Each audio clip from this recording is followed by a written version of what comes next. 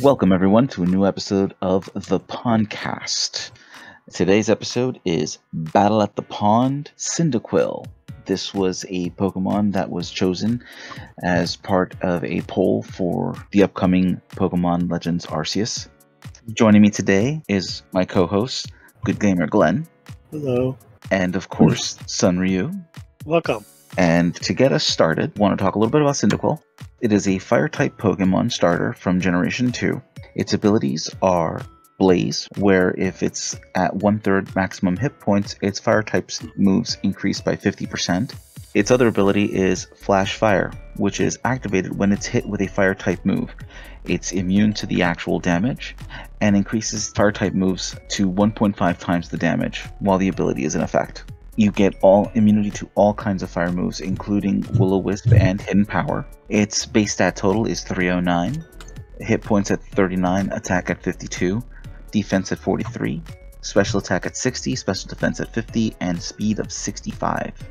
And being a fire type, it takes 2 times damage from ground, rock, and water types, and half damage from bug, steel, fire, grass, ice, and fairy types. And getting things started, Sun, why don't you tell us about your build? So the Cyndaquil, the build I chose is Flash Fire. As for the nature, I chose Timid because I wanted it to be fast. For the item is Assault Vest, so that way it can survive like get special attack moves. For the moves, I have the first one is Sea Wave, so that way I can hit one or both target, which would be nice. The second move is a Psychic move, which is very good against like Fighting type or other types that is weak to Psychic. For the third move is Toxic, which allows me to poison my opponent's Pokemon, the ones that are not immune to Toxic, and that would allow me to do extra damage over time, which would be nice. And also Will-O-Wisp, so in case if I run into any attackers, and then I can nerf their damage with Will-O-Wisp by burning them, that move.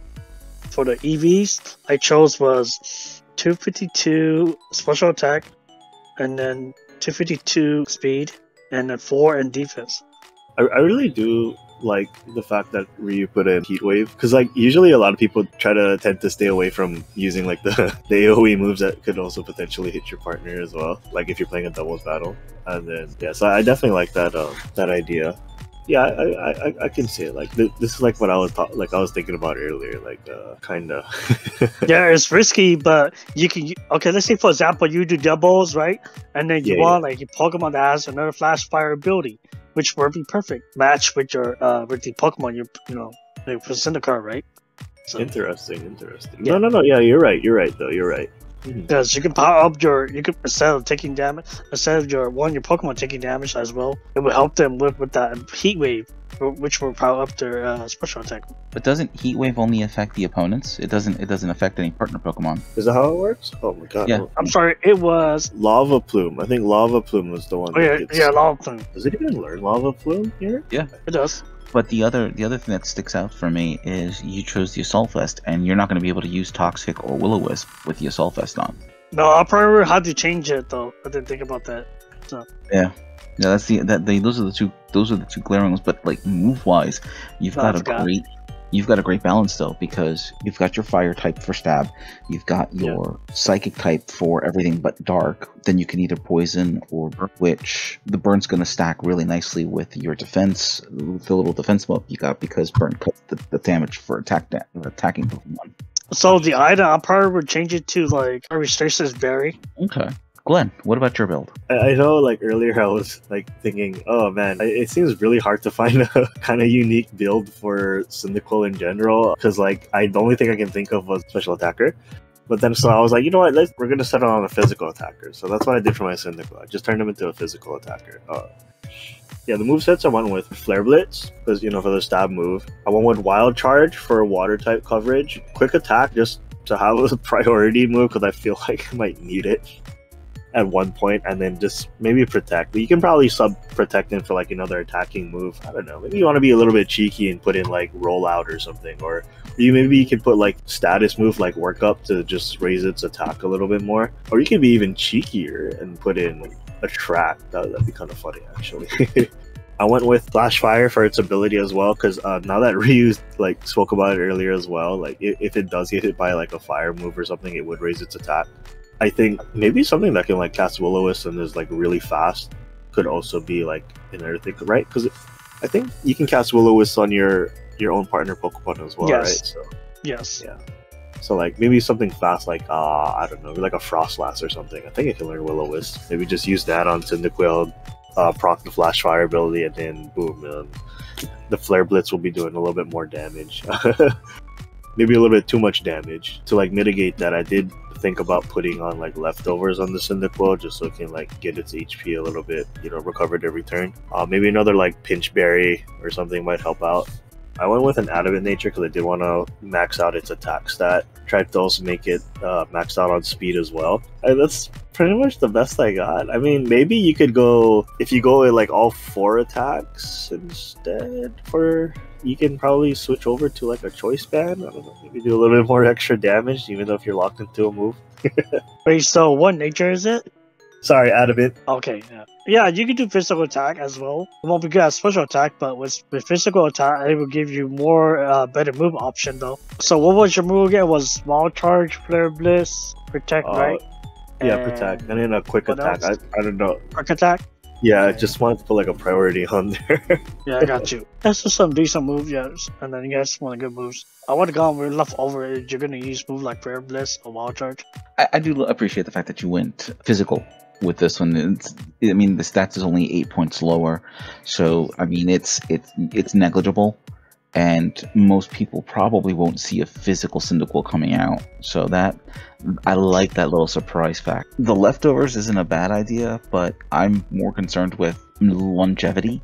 I don't think the leftovers will help you as much as the berry would for healing. Well, Okay. simply because of the fact that you're going to be taking damage off of one of your attacks, right? The Flare Blitz. Yeah, the Flare Blitz or the Wild Charge, depending which Yeah. one I use. And you're going to be taking a hit as well, most likely on that turn. So Yeah. it's something that you need to watch out for. So probably, Pinch Berry is probably a better option. For my Cyndaquil, I went with the Flash Fire ability as well, because in all things, I'd rather have an immunity to fire and boost myself up, which means I can safely swap him in if I need to. And I gave it the Expert Belt because it bumps super effective damage by 1.2 times. Okay. And you're going to understand why in a minute. As far as moves go, Burn Up was the first move I chose for Cyndaquil, which Burn Up has this neat little ability that removes fire typing from the Pokemon that use it, and there's only a handful of Pokemon that can use it to begin with. Add to that now Cyndaquil becomes typeless, and typeless is a very unique and interesting effect. So it's almost similar to like a normal type then. Nope. So the way it works is I lose stab. However, all of my moves deal normal damage, and I only take normal damage. I have no weaknesses, I have no resistances. Which, for Cyndaquil, considering that it is a little on the frailer side, and there's a lot that can hit it, that can hurt it, it just seems like a really good idea. The only caveat is you can only use Burn Up if Cyndaquil is a fire type. So unless I swap him out or give it Protean and then use another fire move to give the fire typing back, Burn Up is a one and done. You wouldn't be able to use it again. However, it's got a huge damage hit to it of 130, so it's as an opener, it's really good. I also gave it Extra Sensory for psychic damage, Hidden Power Grass, and Heat Wave. And Expert Belt would apply that bonus damage to all 3 of those moves if I'm using them and they're super effective. Since I no longer get stab, I needed something to mitigate that damage, and Expert Belt kind of felt right to me. As far as what I did with the EVs, is I pretty much dumped it all into hit points and special attack, so that it's got that longer lasting chance, especially with it being typeless at this point. And what little is left I put into special defense, and I ended up giving it a modest nature to amplify those special attack damage. Yeah, it sounds like a good idea. It would be good against do a little bit more damage with Pokemon that are weak against fire. And then with Burn Up, he's more like a special attacker, kind of slash tank-ish because of a little bit more HP endurance. So Yeah. The way how you build it is interesting. So Yeah, I've got to agree. That's a very spicy build. Like, like I wouldn't even think about using Burn Up at all on any Pokemon in general because like I wasn't sure. Like I myself, though, like wasn't sure on like how it works. But that's actually pretty interesting. Like, just having that Burn Up ability, and then like you're just increasing your damage already. So it's like, yeah. What better way than the coverage moves? I thought was pretty neat as well. Like extra sensor. Like I think I saw it when I was scrolling down the list, but I'm like, does he really need it? Like, but that's just like my opinion. I mean, it does also have the ability to make the target flinch. So yeah, but that's only if you're playing as a special attacker. Otherwise, I would not. Or if you're doing a mix. Yeah. And then the hidden power, I totally forgot about hidden power because like we are kind of looking at this as like a VGC 2019 kind of deal, and it's like I totally forgot about hidden power as well. Just so you understand how rare it is to have a Pokemon with Burn Up, there are currently only 2 Pokemon in the current meta that have Burn Up, and one of them that can use it exactly the same way as Cyndaquil can, which is Growlithe and Arcanine. Cantonian Moltres is the only one that has Burn Up. Cyndaquil was the one that also had it, and in Ultra Sun and Ultra Moon only, Tepig was the last one to get Burn Up. So there's only 4 Mon to ever get Burn Up, as a move. But only Growlithe and Typhlosion can become typeless permanently. So could you just imagine rolling Arcanine, Justified, go typeless, get smacked around by Dark Attack the way people have been running it, and then all of a sudden watch this thing just swing for the fences at everything? Yeah. This is true. Typeless Pokemon take regular damage from all moves. Just being able to not have to worry about water or ground attacks as much is, I think, a benefit. Definitely remove its weaknesses that way. So yeah, I can see that. I mean, it's honestly one of my favorite moves, just because I can pull that off. I gotta say that's pretty damn unique too. Hot damn. This is one of my favorite Pokemon, to be honest with you. I do play a lot of fire types, and Same.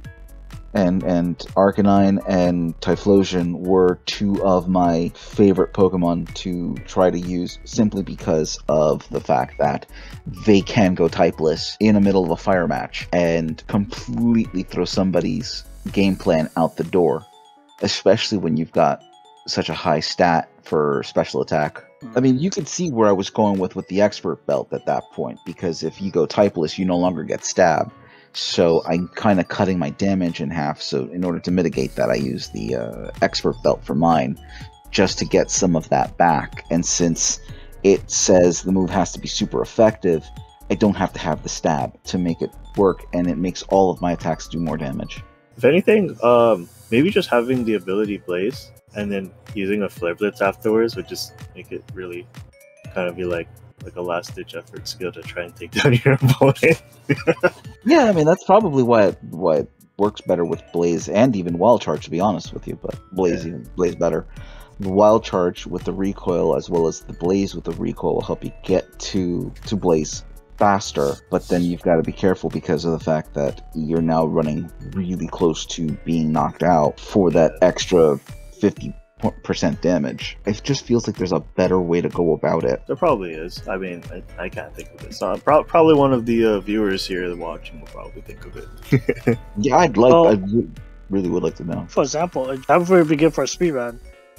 I have seen people have done that, and it's really effective. So running around with like all beat up and just like blowing through mob after mob of Pokemon spawns. Yes, you can. Yes, it's possible, because all it takes is one move and you can knock everything out once you get TD5 evolutions of Pokemon. Well, everyone, we've reached the end of the episode, and it's kind of a little short today, but we'd love to hear what you guys think. We'd love to hear any ideas that you might have, or even suggestions on how to make our builds a little bit better. Feel free to leave a comment down below. You're always welcome to come join our Discord. Link will also be down below. And hopefully you'll all have a great and wonderful day. Thanks for joining us. Bye. Bye. Bye.